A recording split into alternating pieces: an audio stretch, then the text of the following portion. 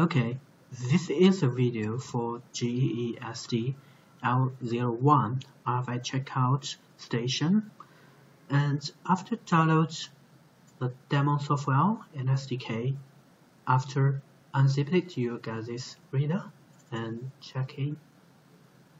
And when clicking, you find 4 folders respectively are Android, C#, Demo, and Java, and also have the communication platform user files with menu. If you are for secondary development, you can just check this platform.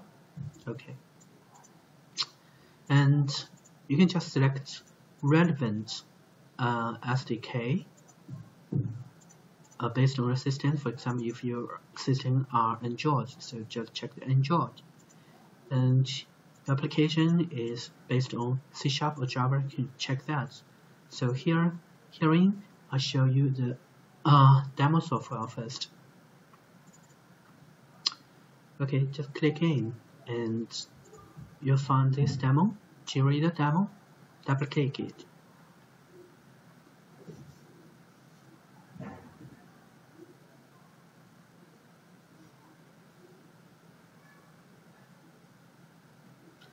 And this window will pop out, and it will identify the rfid check station as RS-232 interfaces and COM5, and just directly click confirm.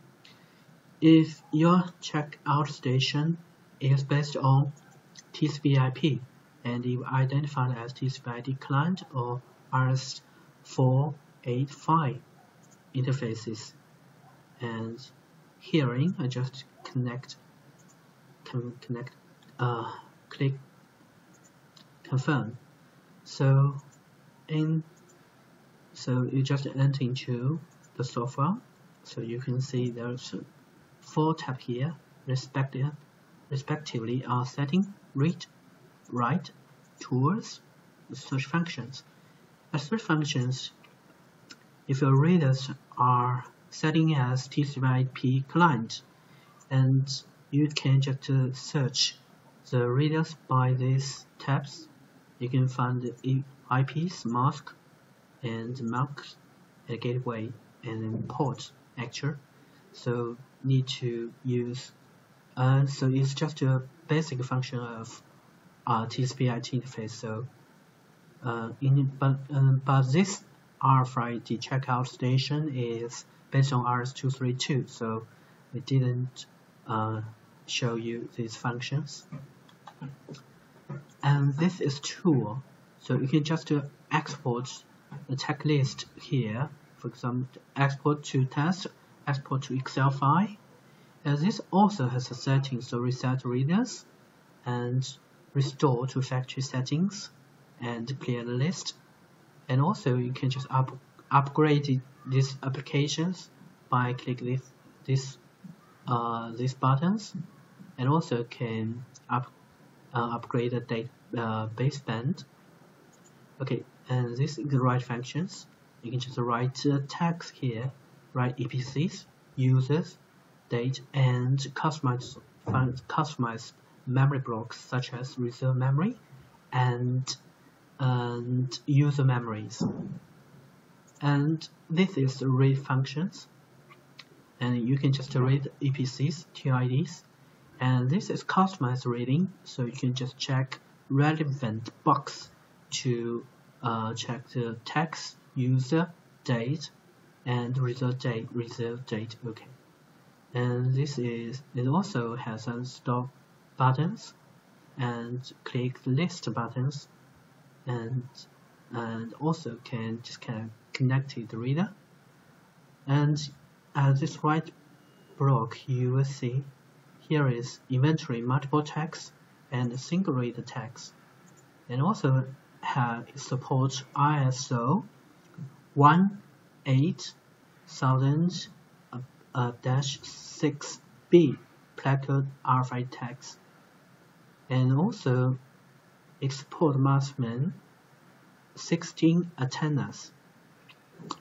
But for this rfid checkout station, it supports much 4 antennas.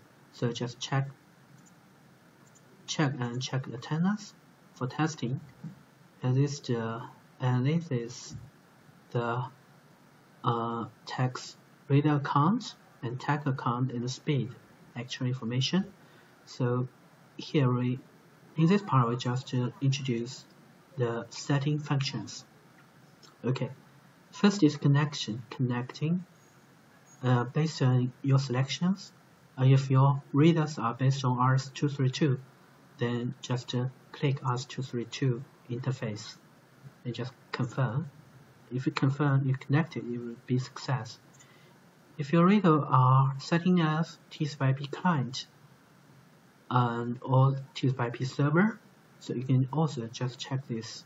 For example, if you just check this as TCP/IP server, you can just listen the port. Okay.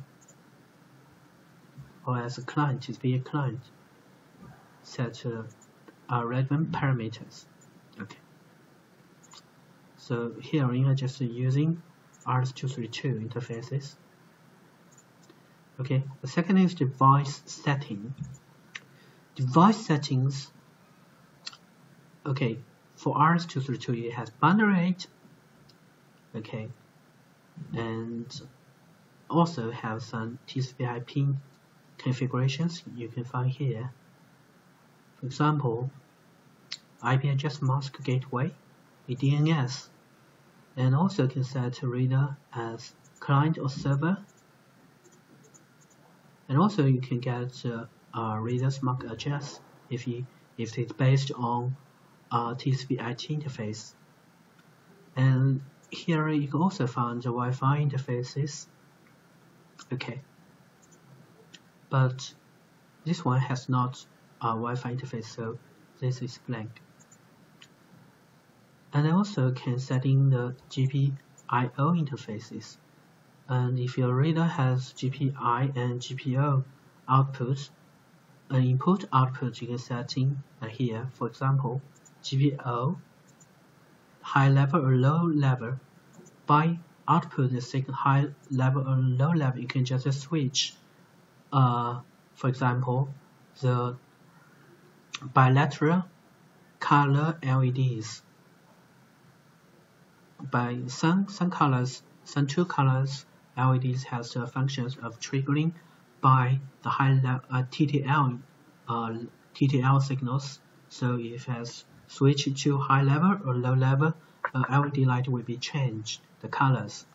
So it also has the within settings, so you can and also can enable or disable the beep. And it also has GPI interfaces. GPI interfaces is to give a reader a trigger information to let reader to acting to do the relevant command. For example, start reading. For example, if there is the signal in, for example, the infrared sensors. When a paper passed infrared sensors, and this signal will be taken as in information. So this information will trigger the reader to start reading or writing. So this is GPI functions. And also some other functions like EAS functions to using the GPO, GPI port. Okay, and then it is rfid settings. In these settings, you will find some different models and frequency range, and antenna power settings. And in this these are, for example, there are totally 6 models. You can just check relevant models as per needed. For faster models and dense model for text, multiple texts, and fast model are for oriented for faster reading. It also can just check the auto, and you can also check the Q value. The Q value, the marksman, the text, the existed, the bigger the Q value. Normally we're just setting as 4, and which means 2, and which means 16 text existed. Okay, and you can just check the antenna power. For example, this reader has 4 antennas, so you can just check the 4 antennas and choosing relevant dBs. For example, I can setting the antenna 1 as 16 dBs or 33 dBs. And this rfid checkout station marksman support 33 dBm, so I just check the setting as marksman dBm. So I just click set, will be okay. And this type are frequency hop functions, and you can just check the user menu to setting to use these functions if you need it. And this tabs is customized functions. You can set a GPI or GPI interface. For example, GPI port GPI 1, 2, 3, 4, and I also can check the delay time and checking the GPI information as low level or high level or both. So by using these GPI interfaces, you can just to trigger reader to conduct some command. Okay, for example, reading. Okay, so this is the basic function of settings. So all configuration are here, read configuration here. So this is the part 1 I want to show you about the read settings. Thanks for watching.